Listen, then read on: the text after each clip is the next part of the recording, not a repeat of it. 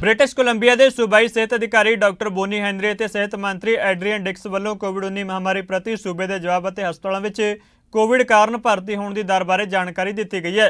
इस दौरान उन्होंने फाइजर के कोविड-19 ओरल एंटीवायरल इलाज पैक्सलोविड की पहली शिपमेंट बारे भी जानकारी दी। उन्होंने दस्सिया कि सूबे ने पैक्सलोविड के 4000 इलाज कोर्स प्राप्त किए हैं जो बहुत कमजोर लोगों लिए उपलब्ध होंगे। And hopefully that gives us some optimism for our future as well. I want to start off today by talking a little bit about our treatment update.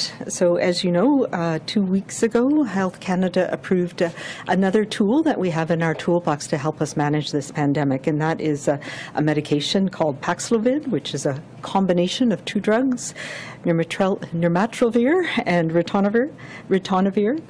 And it was given, one of the things that we needed to do was get a better understanding of who would best be suited for this drug here in British Columbia and how we could use it with the limited amounts that we received to begin with.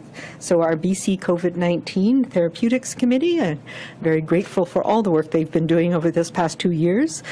They set about trying to come up with our rational approach to how we're going to use this.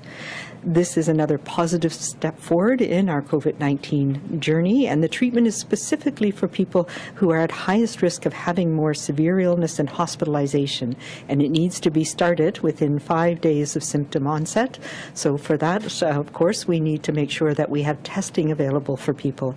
So we've been aligning both the limited supply we have, about 4,000 treatment courses of these medications, with our testing strategy as well.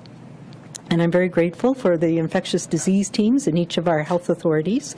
We have developed a hub and spoke model so that this medication can be available through our infectious disease teams, and they are able to identify people who are, for this very initial supply of medication, who are most at risk and who we can get it to in that critical period of time.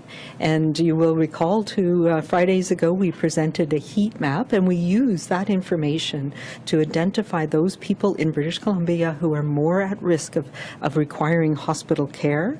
And we've identified that it is essentially the people who are in our critically extremely vulnerable groups 1 and 2. So those are those people who have immune compromising conditions because of medications that they're on, because of having had a transplant or undergoing certain cancer therapies.